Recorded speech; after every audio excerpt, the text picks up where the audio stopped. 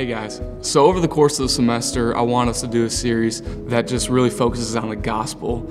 And so that's the series we're in right now with the Chasm. Last month we talked about human depravity and just how everything in the world is broken. Tonight we're talking about the insufficiency of man. And what do we mean by that? We mean that we can't earn our salvation. We're not good enough. Salvation is by faith, not works, and that's huge. That's such good news, and that's what the gospel is good news, that it's not dependent on us. For me, and I think maybe for a lot of you who've grown up in a Christian home,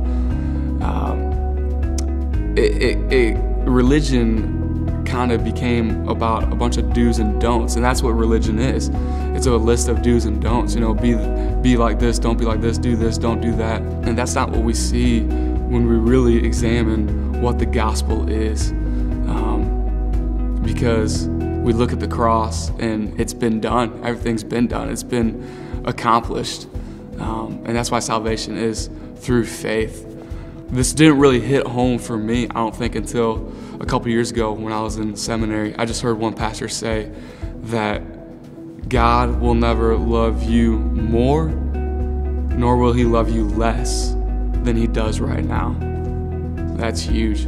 I think it's easy for us to be like, okay, yeah, God can't love me any more than he does. God loves me so much. But when we talk about how he can't love us any less, like I said, that takes the whole performance thing out of it, because it's not, his love isn't based on how good or not good we are.